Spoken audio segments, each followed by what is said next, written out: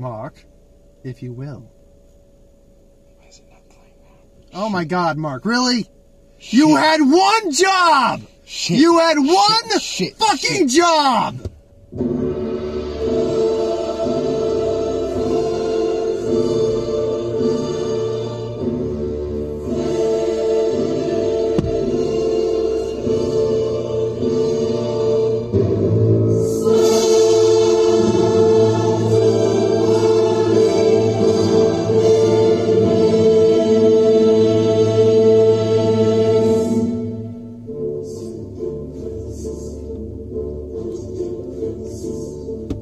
This movie really wasn't good. Such suckage. Such suckage. How could it fail so epic hard?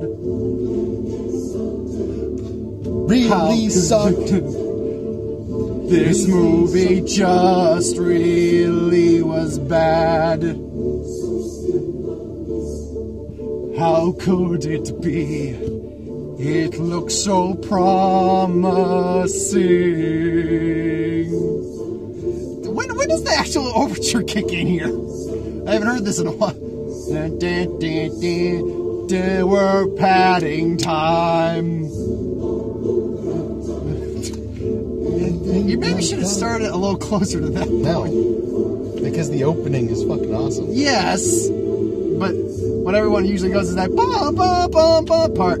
Point being... Don't worry. We're just going to keep this thing on? No. Well... 1 second. King Arthur sucked! How could it be? It was a king so good! This really sucked! This was really bad! Oh, so bad! Oh, so sad!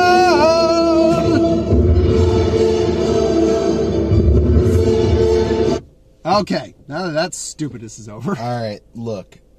I'm going to lay this out right now. We saw King I'm Arthur. probably not going to say a whole shit ton. Just because, honestly, He's a little... this movie just pissed me off. He's infuriated. It was bad. The Arthurian legend, there's a lot of wiggle room. Because it started off Wiggle. with... It was word of mouth. It was word of mouth. So it changed And hand to it hand. didn't get written down till very much later. And there's the classic version of the story that was written by William something or another. He wrote the classic version that usually you can pick up a book of in the store. Yep.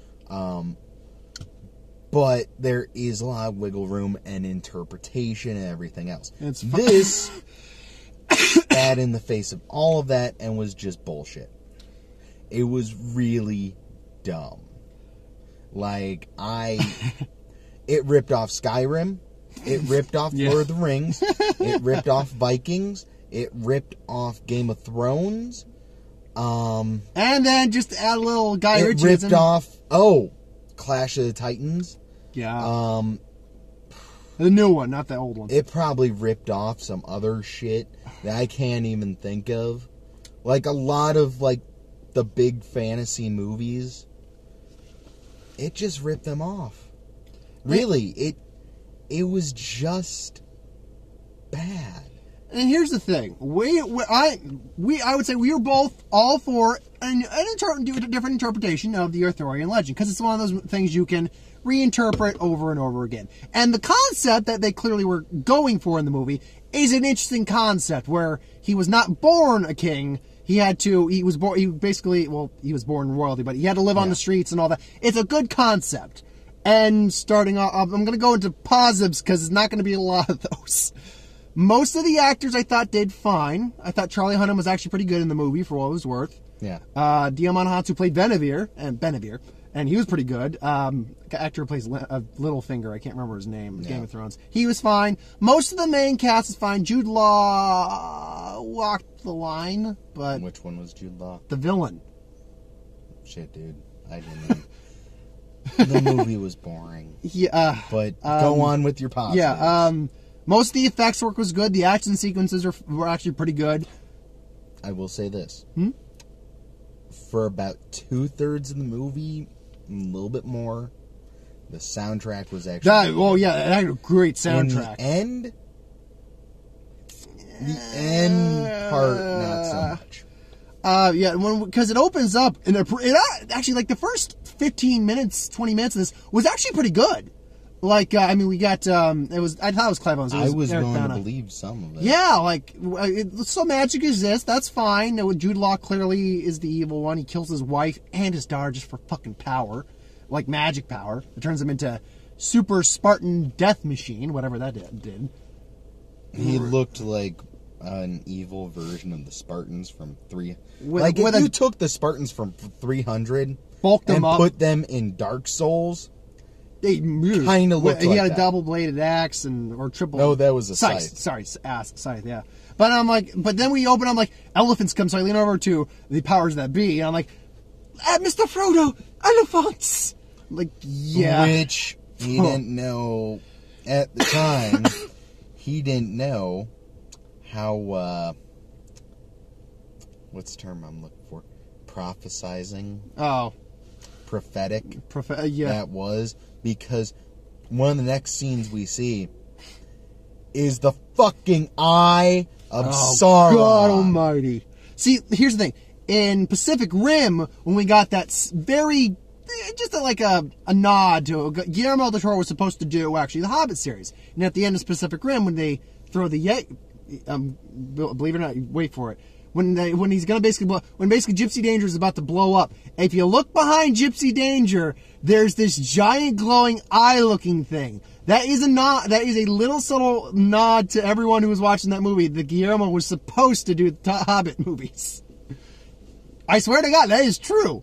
That would have been a weird fucking series of Hobbit movies. I would have watched the probably hell out of been a those. bit better. I mean, I like the Just Hobbits, because but... then you would have gotten more practical effects. Can you imagine how some of those characters would have looked in those movies? Anyway. Talk about better movies. I'm trying to think if there's anything else I liked in the movie. When it was doing the Guy Ritchie thing for when he when the Guy Ritchie is able to do Guy Ritchie. Yeah, well. when he's doing the whole explaining the events prior, even though pretty okay. It was really inappropriate and jarring Yeah, it was. for this movie. Because if Guy Ritchie was going to do, say, put that up there,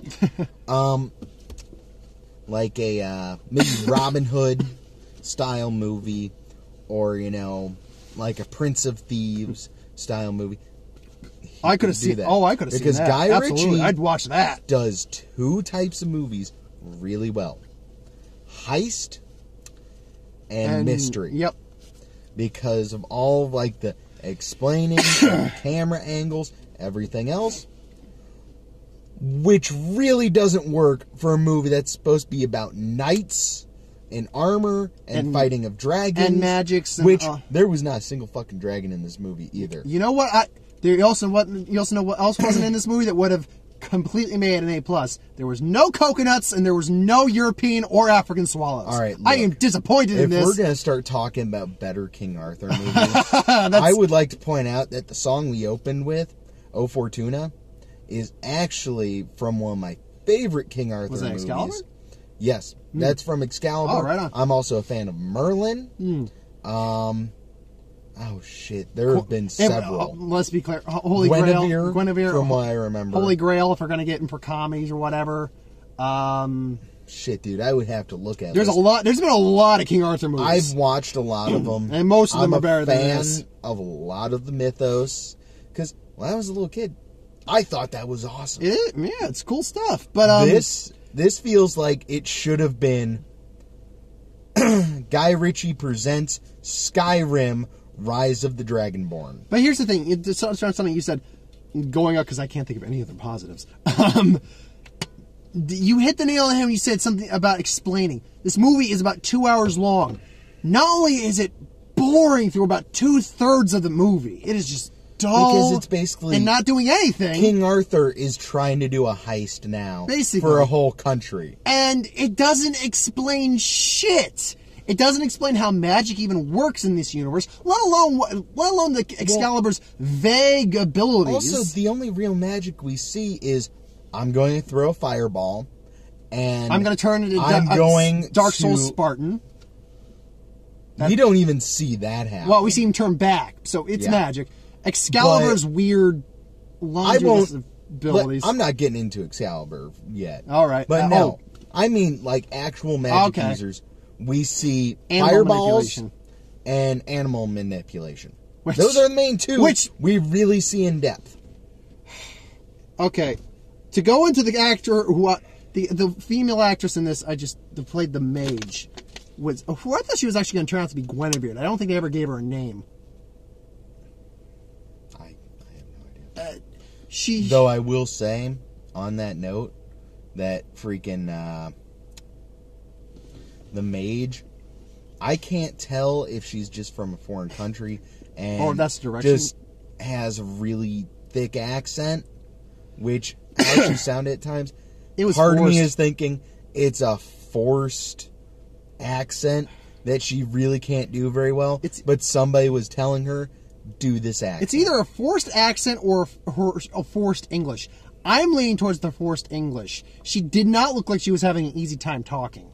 And since she was adding this talk in English, if they were having her use whatever her native tongue might be, maybe it would have come off better. But no, she was just awful. But here's the thing: she manipulates animals. She has an eagle. She can manipulate a snake. She can manipulate birds, other animals. At one point, near the end of the movie, Arthur comes in. He's like, "I surrender myself." He's out of the story. He's about to be killed. She throws a snake at Jude Law. She was like, "Ha ha! I killed the snake." Oh no, the sword is stuck in the pillar. I'm like, "Ha! You clever." I'm like, "Ah, clever." But all of a sudden, we hear this sound. And the fuck-off snake from Conan the Destroyer comes in and starts killing fuckers. I'm like, why weren't you using that? Also, we didn't get Morgan. No, we did not. Or we didn't get Merlin, I thought. No, Morgan Le Fay. Oh, no, you're right. We didn't get Merlin. Maybe that's who she is. No, she's not. No, they were hinting at it by calling Uther's brother's wife, Lady Le Fay. Oh, I didn't hear that she part. Was supposed. I think I was zoning out a bit. So his daughter was supposed to be Morgan Le Fay. Well, nope, we just killed Morgan Le Fay. No. Fuck it. The movie just doesn't explain shit. Like, we're going to the Badlands. Where are the Badlands? No, we're going to send you there. You won't survive. No, but what are the Badlands?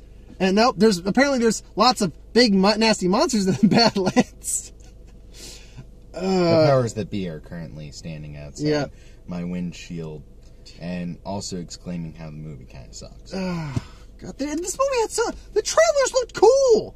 It opened with Zeppelin and one, which I thought that song worked in the trailer personally. Yeah, but honestly, I could tell when it opened with Zeppelin. I was hoping it wouldn't be. But when it opened with Zeppelin, I'm like, oh God, they're going to do the thing where they try and modernize it and make it cool. For the most, and that's for what it's worth, it did feel modernized, but it didn't feel like overly modernized. Well, they don't explain why there are so many cultures. Nope. In one area. No, because we got Africa. Which I could explain. I can accept the African dude. Okay, I can accept. Yeah, Demon Hanzo, I can accept that. But the Asian dude, Buddhist monk temple, for lack of a better word. Yeah. In Rome, by the way. Yeah. Because apparently Rome is right next door. Right down the street. To England. I need a cup of sugar. I'm going to Rome. And Linden. In Linden. Or Lindon. Oh, whatever. How are they pronounced London? I don't know, and I kind of don't care. This movie hurt me. We gotta go. Because all right, let's just get to trailers. We gotta talk about one last thing though. Excalibur and all its bullshit. No. Okay. All right. Look, it has the powers of every shout in Skyrim, and apparently, if you're the one wielding it and you throw it up in the air and it lands in you, you turn into a fucking rock. But magic, so whatever. No explanation. That Rock, of course, The Rock was whatever. I'm not going to explain. Annabelle 2. Didn't see Annabelle 1. I'm probably not going to see this. Is this? Yeah. Oh yeah, because actually it's a prequel technically. It showed up in what was it, The Conjuring? It showed up first in The Conjuring, then they gave its own movie. This is actually, from what I understand, a prequel detailing the actual origin of the doll. Okay, so this is a prequel to the prequel. Prequel to the prequel, indeed. Because we're going into some Inception the level first shit Annabelle here. was a prequel to The Conjuring. Yep.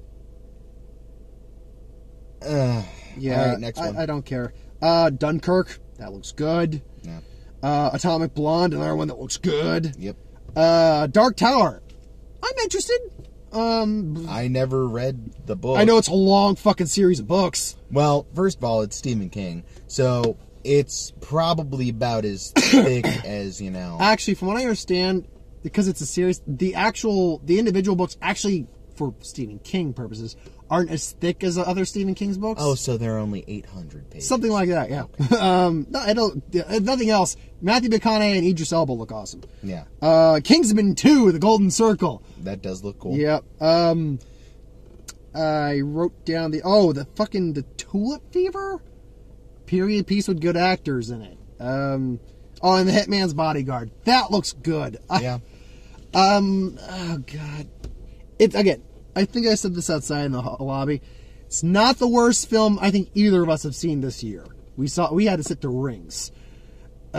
Dude. No. No. You're pissed off at this I'm movie gonna more be than you were at honest, Rings. Man. Rings, I could get a level of entertainment out of it. Rings did. I know there's a pun here. Rings didn't suck the life out of me. This did. Daddy needs a beer after this movie. This just... I don't know. I don't think it's that bad. You have more of an attachment to the Arthurian lore than I do, which is probably why you're more pissed off. It was boring, too. No, I'm not arguing that, but I'm saying I was able to get enough enjoyment out of the things that were good that it doesn't fall into a number 1 out of 10 spot for me. It's not the worst thing out of the year for me. Unless they're going to come out with Aragon 2 or Dragon Ball 2 Ugh. this year. Right now, this is definitely sitting at my worst spot. Trying to think. We got a lot of shit coming out. I don't know. We'll probably have something coming out this year that's worse. We got a whole year to go through. I would probably only give it like a 3, maybe a 4 at best. It's 1.5 to 2. If you're curious, save it for at home, Netflix, something like that. You know what? I could see that. I could see this being like a high production sci-fi channel movie. That you're right. I could have saw that too. Or something you just watch. I don't know. Netflix But point or being, something. yeah, this was not good. So next week is I think it's Alien Covenant or it's Baywatch, one of the two. But no, it's Alien Covenant next week. That's right. So Alien Covenant, I don't know how it could be much worse than this one, but we'll find out. Anyway, have a good night, folks. Later.